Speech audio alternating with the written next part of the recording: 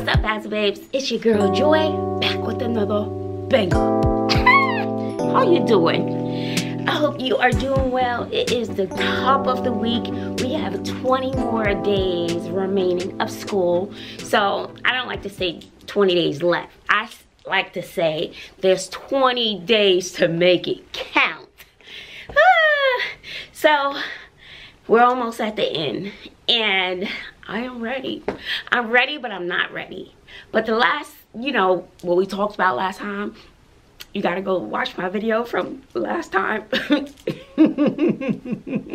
So my heart still aches a little, not by the disgruntled parent, because I know there are other underlying issues there that I think no administrator will be able to handle. But with, the students saying that I gave them mental trauma, T-R-A-M-A. Mental trauma. I mean, that still weighs on my heart because, like I said before, I don't think I give a lot of work. I think it's how you manage your work and manage your time. And I have an inkling who the student is, and they are an overachiever, and I think they stress a lot about a little where it's not really necessary. And so it still bothers me a little bit.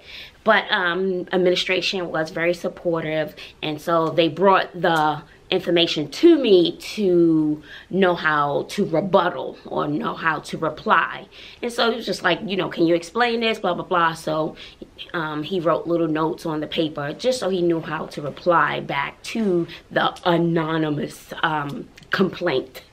And so outside of that, everything is good. 20 more days. And someone said to me, or it was Bay Daddy. Bay Daddy was like, stop stressing about school. The kids are not putting in a lot of effort, so why don't you stop putting in a lot of effort? You need to turn your computer off, because I was on my computer trying to come up with creative stuff for the last 20 days.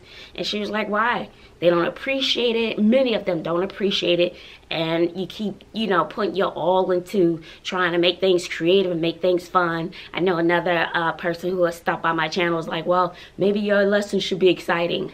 Trust me, I come up with some very, very exciting lessons. I just don't share them that much here. Like the last lesson was a detective investigation. But along with the fun, you got to write a literary analysis.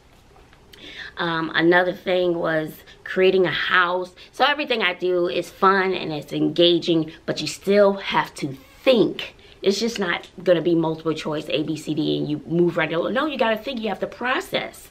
So outside of that, I'm excited for the last 20 days. I have lots of professional developments coming up.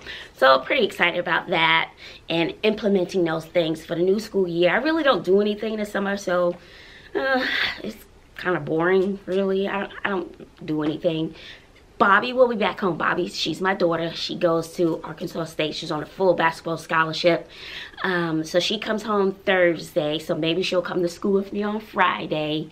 And then Sydney, I didn't do a lot of vlogging per se where I was talking. I did a lot of little clips of her and her friends posing for photos.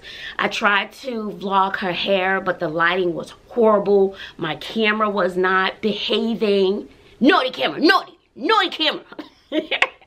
So the camera wasn't behaving. So I did her a ponytail, honey. Yes, I had to go to YouTube University to learn how to do that ponytail job. Yes, I did. And she was stressing me, so I was stressed out. So I was praying that thing didn't fall out. She was just stressing me. We were limited on time. So I left school a little early, and she picked me up so we could rush home to do her hair. Then I had to put on some eyelashes. Then she didn't like the eyelash. Then it was too long. Then I had to clip that. I was like, look, this is bleeding into my hair time. Because, I'm just a freshman. Shoot, I just graduated from YouTube University, honey. And oh yeah, I remember somebody asked about my hair. I just took my shoes off. So this is what I'm wearing today. Nothing exciting. So yes, my braids are super, super, super, super long. And I do my own braids. But what I do, taking all the braids out at one time, is just overwhelming. So what I do, I just do my hair in sections. I can shampoo it, I color it, so now I need a new color. I color it, I shampoo it, and so what I'll do, I'll take out like the crown area, and that'll take me hours and hours and hours, and I just watch movies, or I'll take out the front row, then I'll do the back. So I do my hair in sections. There's no way that I'm gonna sit there and just, it will probably take, for me, it will take me a week since the braids are small and long. So I just do little sections at a time. I know somebody mentioned how long my braids were. Yeah, they're pretty long. And so I do the braid and then I extend. So I get to a certain level and then I start to feed in. I only feed in once to make them a little longer. And so yeah, they're pretty long, but I do them myself. So Cindy looked beautiful.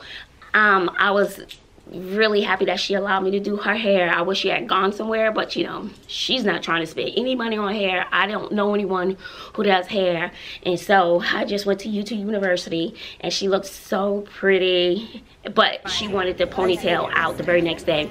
And another thing too, so after graduation, her friend, they were going to a beach house, and she was part of the group to go to the beach house after prom, but she was kind of wavering, and it was almost $500.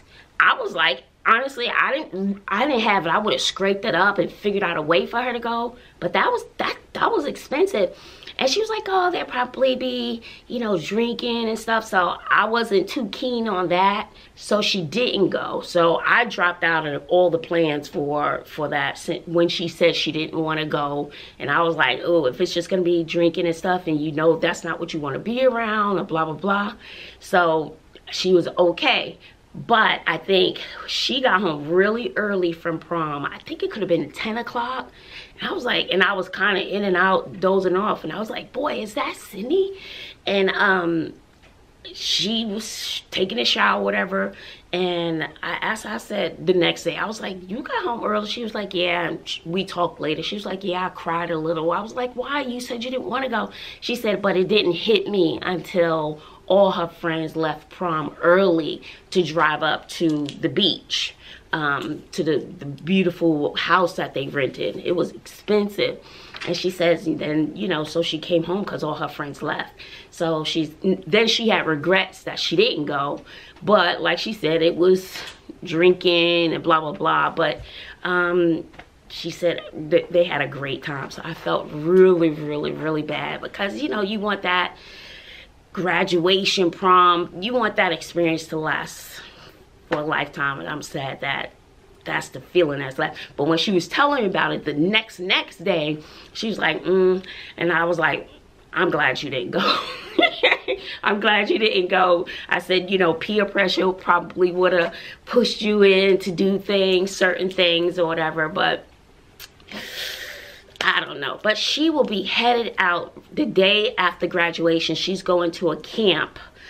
She'll be working a camp. It's a religious thing, and working with camps and stuff like that. So she'll be gone for a full month. And I think shortly after she returns, she'll be ready to leave for college.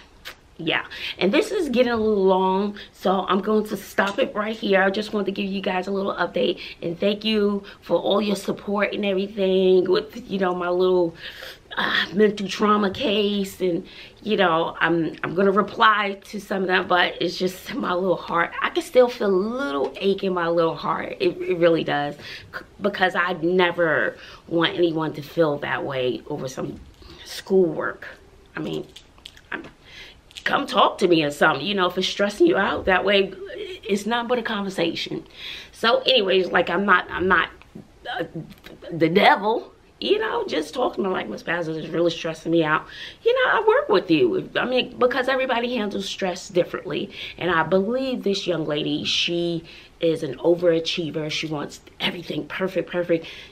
And I remember one day, if it's her, I remember one day I was like, we went over something. I was like, no, you don't have to do it over. It's okay. No, I have to. It has to be perfect. I'm like, okay, have fun with that. So if it's her, I think she takes on a lot. She wants to be perfect, and I think she puts a lot of pressure on herself. which therefore made me the evil monster. So anyway, I hope you guys have a wonderful day, and I will talk to you later. Bye, y'all.